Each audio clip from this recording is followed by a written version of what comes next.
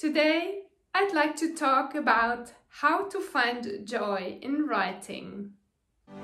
Here's Esther Bürki, international book writing expert, author, and Living Without Fear coach.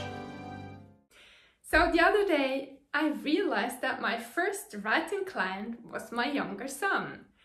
My younger son and me were sitting at the table and he started to write.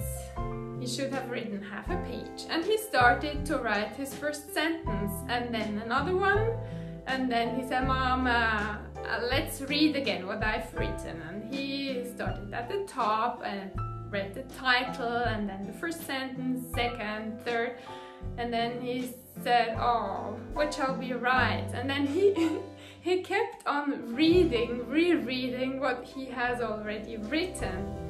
And it went on, and sometimes we were sitting there half an hour, and I couldn't believe that it was so hard. And I thought, there must be a technique, or there must be some kind of possibility to make him write with joy, because we were suffering, both of us.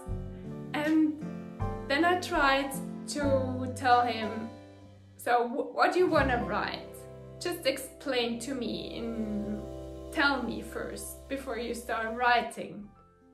And he told me, and then we started writing again, and he wrote one sentence, another one, and then he was reading back again, and the whole thing started at the beginning. So it was so hard to make him write half a page. And I was thinking, well, so let's do it another way.